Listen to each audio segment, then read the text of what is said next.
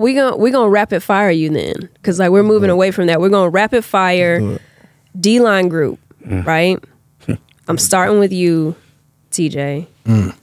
Who is the loudest? Loudest as in what you mean?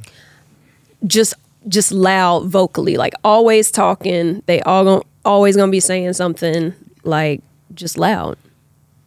The whole D-line in general would probably be him.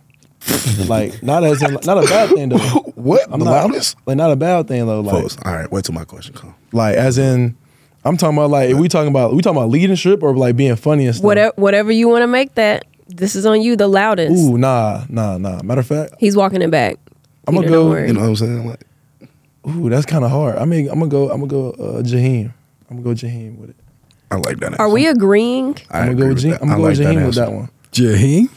Lawson. Yeah, he's like, yeah. Like when? What you mean, like loud as in like? Loudest. I'm thinking more goofy. If we're talking about like I thought we was talking about like people who like laughing, like vocally loud, like or whatever you want it to mean. All right, Jaheim, that's your answer, man. Stick with it. He's okay. I'm going Johnny. All right, Peter. Yo. The most encouraging. I think the most encouraging guy in the D-line room now since I've been here is probably Trey Williams. I agree. Yeah. Probably Trey Williams. He's I like that. Everybody like together was like, yeah. Trey is encouraging. Yeah. He is that guy. He make you want to make you. He's a guy that I would put it on the line for. I put it on the line for all of them, but like we got like a special like. Yeah, I would definitely agree. He's one of the, if he knows that I have things going on in my like personal life with family, etc., he'll be somebody that'll call and be like, "Hey, coach, you doing all right, man? I'll just let you know I'm praying for you." Yeah. Love that. You know, he's also a guy that you know last year, previous season when Ella Brazil was going through what she was going through, and I remember I had an opportunity to go down and visit with them when she was in the hospital in Greenville. And I came back and was with the guys, and we circled up to pray, and I just became so emotional. Like I just, tears just coming out of my eyes, and I remember him like, "Coach, I got it. I'll pray." And so he prayed for the entire D-line room. Those are stories that make our players great and make me happy to be where I'm at and be able to coach the guys that I coach in my room. Because people don't know that story. I'm sharing it now, but there are so many things that these guys do that people don't see. Just how great of a men they are on this team, and that's what makes Clemson what it is and what makes it special. I'm going to put you on the spot here because I want you to answer who is the best dressed. Dressed? Mm-hmm. To be honest with you, oh man. Well, two of them just left. One of them was one of them was good. He just left. Root was pretty on point. All right, he was. Are we agreeing with that? He lived with little guys. Now, the gallery has said yes. Now, black is his thing. Yeah, he's gonna be in an all black fit. Every time, every single time. But if that's your thing too, then that's a good. Now that he's gone, Peter gonna be in that conversation, and Trey. Yeah. The answer is Trey. Okay. Yeah, I will get. I'm Trey 1A. I 1B. You know what I'm saying? Yeah. But the answer is Trey. The role can be shared. Yeah, we're fine with that. I would agree. Those two would get the best dressed trophies for sure. Who we throwing under the bus is worst dressed? Ooh. Think about it. You knew it was coming. So like TD. Ooh. He gone. TD. I see TD in some cheetah print before. Oh, whoa. I ain't never. You for real? Yeah. Yeah, TD is pretty terrible. Yeah. Oh my God. Yeah, he was pretty bad. But he played. But you know what though? He could have been a terrible all as he was All-American, started all these games. He made a lot of plays. We won a lot of games. He was just amazing. So y'all leave TD alone. In our group, who's the worst dressed? It's probably Levi Matthews or somebody like that. Yeah, I hate to do the young. I hate to do the young game. The new guys that just came in, it probably Adam Kasai. In our group, Adam ain't gonna find no clothes. He's 6'9". Yeah, he hooping side. Everything got to be custom. He can't. What are you gonna do? Go to Walmart? Yeah, I ain't gonna lie. It's like the rankings. If you're talking about like people who dress, it's like 1, 2, 3, 4, maybe a 5, and then everybody else. Then it's just it's a major drop off. Yeah, they rolling up at Walgreens getting a tie. Yeah. Who I'm gonna give a credit to that you would never know can dress is AJ Hoffler. Like, if you see him, you would never think he would be able to dress. Facts. But then, like, the moment it's time to dress, you put it on. I get AJ. I like it. Yeah, AJ be doing his thing. I be watching.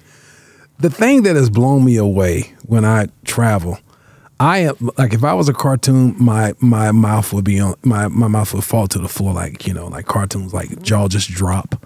Is the amount of money in the shoes that are walking by. And it's like, hey, what are those? These Balenciagas. I'm like, how much those shoes cost? $1,200. What? You might as well just name.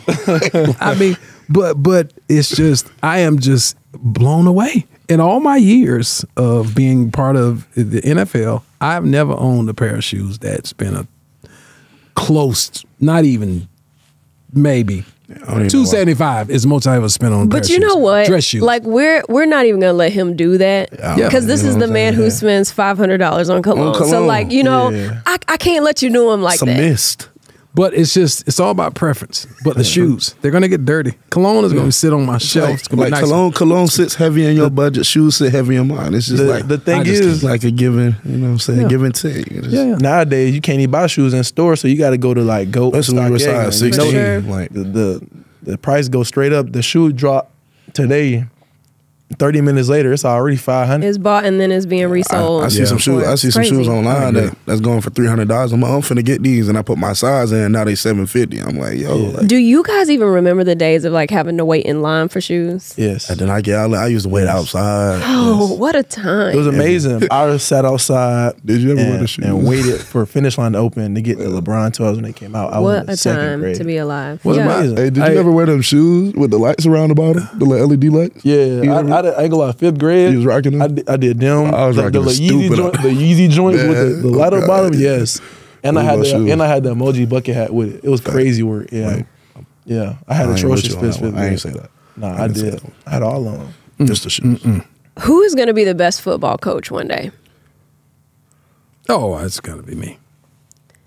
I think she's asking you. No. Yeah, I'm asking them you too? about someone else. she's No, asking not you. of these, not of just the whole. You're like, oh, I'm he's a like football me. coach already. Coach? Maybe she's like, No, in the whole group. The whole group? It doesn't just have to be. It just doesn't have to be between these two. Talking about the whole D-line group. Yeah. Coach, this would be easy.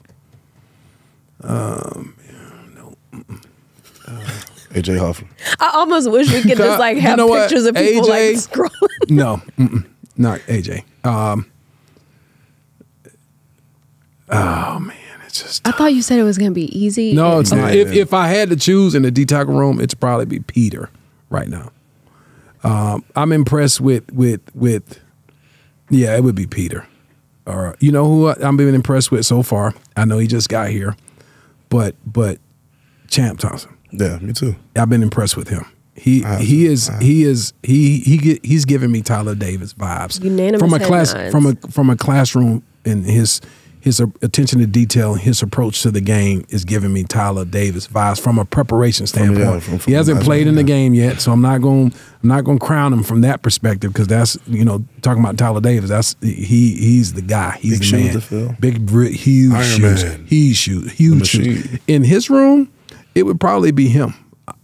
Ironically, they're both sitting here, but it would be him. You know what? Denhoff. I think Denhoff would be a great coach.